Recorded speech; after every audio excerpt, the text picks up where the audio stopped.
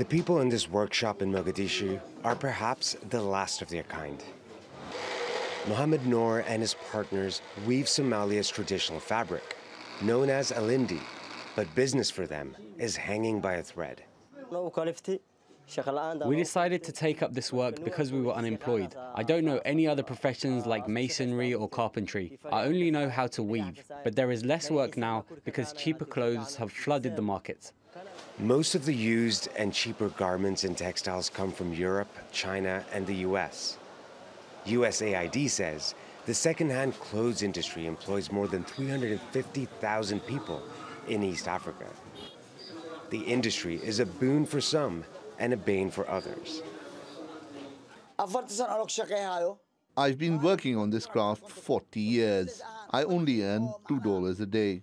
I don't know what to do with that money because it's not enough. I have bills and a family, and if my kids get sick, I can't buy medicine for them. Many makers of Alindi have abandoned weaving for better paying jobs. But those who remain and the owners of traditional fabric shops still believe in their product.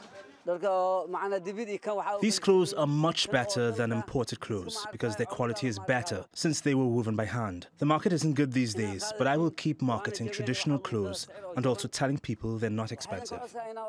Somalia faces some of the most severe humanitarian and developmental challenges in the world.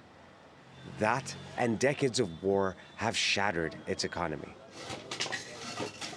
These weavers are making a cloth that was prized for hundreds of years in Somalia. They're hopeful it will help them survive for a few more. Rahul Radhakrishnan, TR2 World.